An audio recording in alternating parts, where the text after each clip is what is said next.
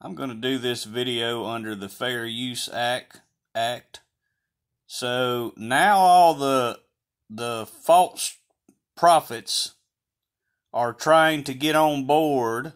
The Trump prophets are trying to get on board with this thing that they're wanting you to take. And I want to remind you that Donald Trump himself appeared on Fox News many months ago and was being interviewed by Maria Bartiromo on Fox News, where he proudly said that he was the father of the vaccine.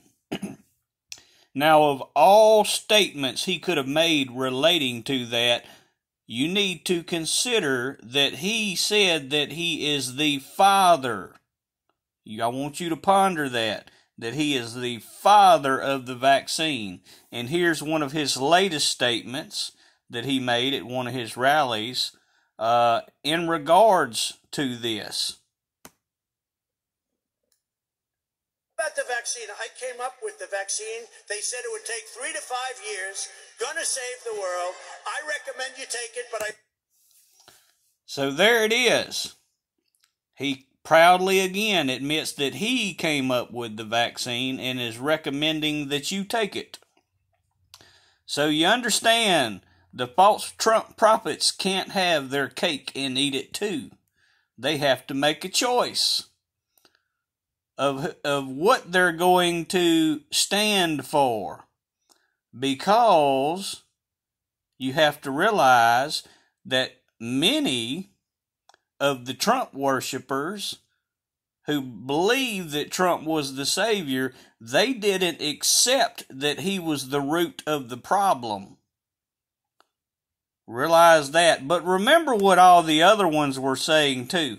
I want to remind you of this and see that all of them's opinions changed over time. They're all doing the same thing. It was all what's called political theater. All you watch with Donald Trump and the other Democrats, it was all political theater. Let's see what Kamala Harris was saying before the election. Mind to take it, absolutely. But if Donald Trump tells us that we should take it, I'm not taking it.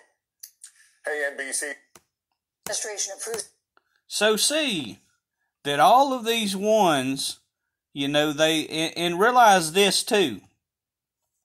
Donald Trump's guy was Fauci. And Biden didn't get rid of Fauci when he came into office. He kept Dr. Fauci.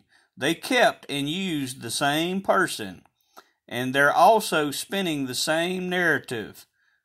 But more importantly, don't forget that Donald Trump proudly admits that he came up with it. And not only that, the very telling, awkward, but telling statement he made on Fox News while being interviewed by Marie Bartiromo, where he stated that he is the father of the vaccine. Very, very important to understand his language.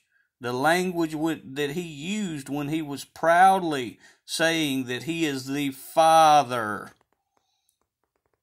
in his blasphemous way. So remember who it came from, where it came from. You cannot have your cake and eat it too. Trump prophets and Trump worshipers, you cannot have your cake and eat it too. Because that will be, if they have to do it, they will bring him back in so they can get all the Trump worshipers, because they will listen to him. They know that, you can have Trump back if you allow the snake to bite you. We'll let you have Trump back if you allow the snake to bite you. See that it's all political theater. And if Donald Trump wasn't actually part of the establishment, if he was truly against the establishment, there would have been the ones that he said he was going to have arrested would have been arrested. And I've done proven that was a big joke, more political theater. But not only that, he would have ended up exactly like John F. Kennedy and Abraham Lincoln. They assassinate. The establishment assassinates presidents who are not in the establishment. You don't need one of these leaders. In Psalms, chapter 146, verse 3, clearly states, do not put your faith in a leader because he cannot save.